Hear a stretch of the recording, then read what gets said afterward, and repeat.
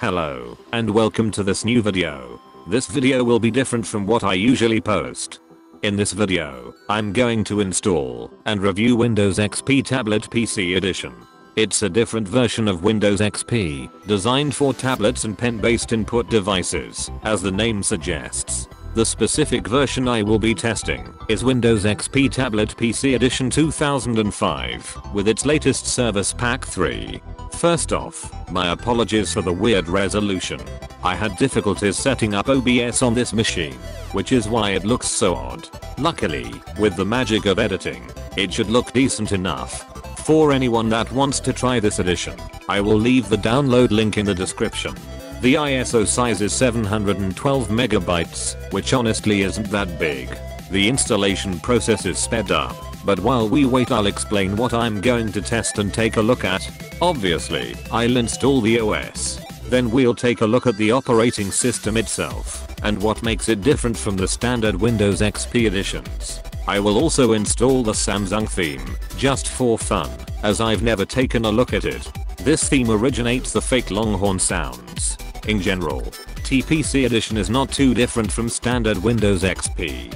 The main difference is the OS flag and some programs that are added. Even on the setup screen, it shows Windows XP Professional as the OS. But additionally, the handwriting abilities for Windows were introduced in this version, which deserves some credit. Tablet PC Edition's RTM originally released on the 7th of November 2002, with TPC 2005 being available as an OEM version and a Service Pack update. TPC 2005 released in August of 2004. The NT version is still 5.1, the same as XP. Its end of life was also on the same date as XP. The code name for TPC's beta was different though, being Lone Star. But alright, I've blabbered for long enough now. It's time to look at the OS itself. I wonder if the OS has more to discover than the setup. On the OOBE, there is an on-screen keyboard, which is not present on default in the standard XP editions. For the rest, the OOBE looks and functions the exact same as other XP editions. For some reason I could not get this thing to activate. I guess it's just because Microsoft shut down their servers a long time ago.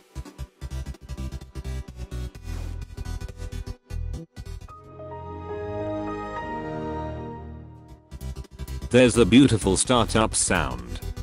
Now, I will first test a few things, and then I will try to update the OS using Legacy Update. Starting off with some basic settings and programs, I'm just gonna go through the OS. I will speed it up again as the full recording is very long. One thing you might instantly notice is that ClearType is enabled on default. This is not the case with other Windows XP editions. I suppose this is for tablet screens and their resolutions. Oddly enough, the shipped version of IE is IE6.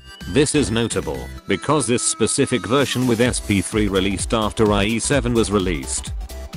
The WinVer and System Properties dialogues show us the full build string and OS flag, including the copyright dates. It seems this Service Pack update released around 2007, alongside the other XP versions SP3, which confirms my IE7 point. The classic Windows XP tour is present, and it functions perfectly fine. Welcome to Windows XP from Microsoft, the new version of Windows that brings your PC to life. Experience the best. Experience Windows XP. Best for business.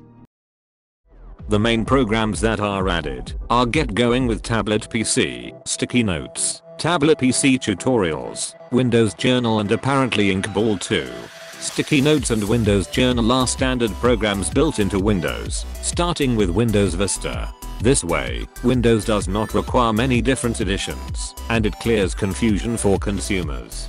Let's go over the programs now. Get Going with Tablet PC is just a HTML file that opens in Internet Explorer, and it gives you an option for a link with tutorials for beginners. This link is dead though, as clicking on it just results in an error page.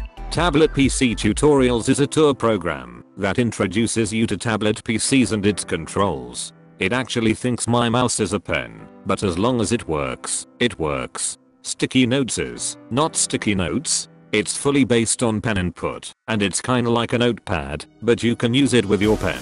But again, My mouse still does the job. The theming on this looks very different, as the title bar is orange, like the buttons. The minimize animation still has the Luna theme though. Windows Journal is just like how it is on Vista and above, but this is just where it's born. Nothing too fancy. As with Windows Journal, Inkball is the same on here as on Vista, but again, this is its origin. So what else can we explore? Well, basically nothing. The rest is just Windows XP Professional. The easiest way to test this is by opening remote desktop connection. All I can do is apply the Samsung theme and update the system with Legacy Update, and that'll be it for this video. Here's the theme. It actually has an interesting way to install, because normally in Windows 7 for example, you would just apply a theme and everything applies on its own. On XP you had to run installers like these, so everything including wallpapers and sounds would automatically apply. The sounds are very nice.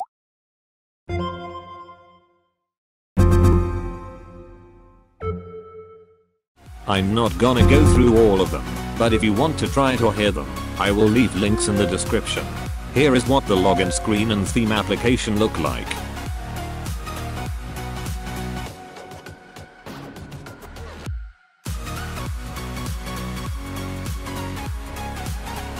As far as updating goes, I installed Legacy Update, and it seems to work fine.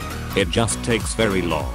It appears it quietly updated to IE8. Oh well. Anyways, I will wrap it up for now. I don't know if I will make more videos like this, but if you did enjoy it, let me know.